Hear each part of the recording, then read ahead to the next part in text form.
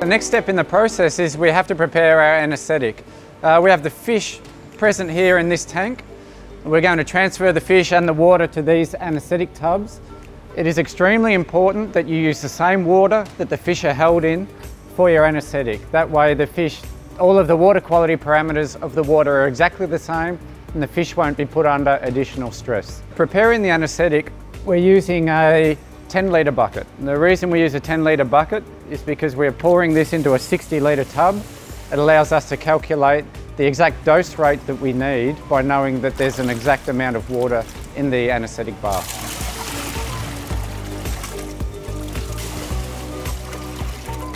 When you're processing a lot of fish at a time, it's really important to recognise that the fish are going to be using up oxygen in these tubs.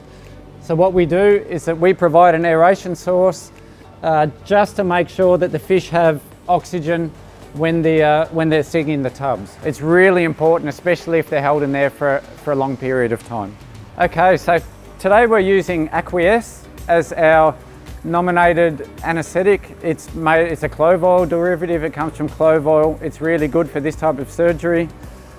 For the tubs, we have 50 litres of water in the tubs, which we measured from our buckets, which using our calculator tells us that we need 5.5 mils of Aqueous.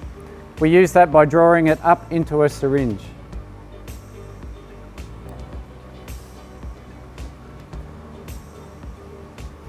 We measure that at 5.5 mil, then we will now introduce that into the anaesthetic bath. So it's good practice to make sure the anaesthetic goes under the water to ensure that it mixes well throughout the bath. So we place it like this and we simply just squeeze the syringe and mix it around. You can see the water there starts to go a little bit cloudy. That's the anaesthetic mixing with the water. So the next step in the process is to take the fish and place it into the anaesthetic bath. Now, we're here in a controlled environment. We'll be taking the fish out of the tank directly into the bath, but if you're on the river, it's no problem. You can take the fish out of the river and put it directly into the bath. Here we're going to use the same net just for this tank so that it just minimises the spread of diseases amongst tanks. It's good practice to use the same net per tank. So we'll dip net the fish.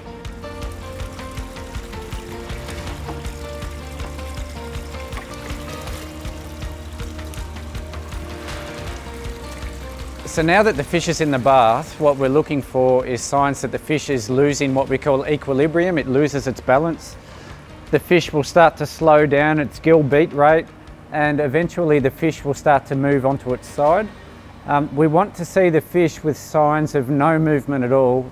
That shows that it's under very deep anaesthetic before it can actually undergo the surgical process. Okay, so we can see this fish is just starting to roll.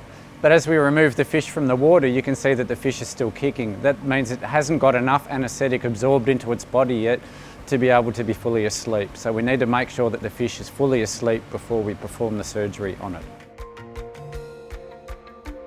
Okay, so whilst the fish is going under anaesthetic, now we can prepare the tag so that the tag goes into the fish.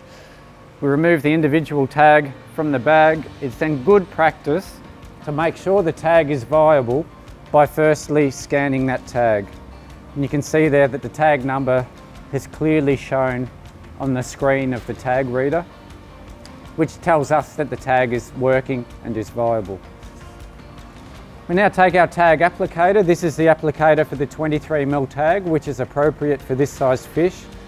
We have the needle sitting in alcohol. This is pure alcohol to sterilise the needle so we don't inadvertently introduce diseases into the fish.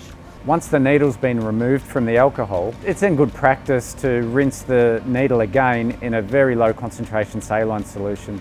That can remove any of the strong alcohol and make it a little bit better on the fish. We then place the tag itself into the applicator needle like this. Then the needle is ready for Jared to put the tag into the fish.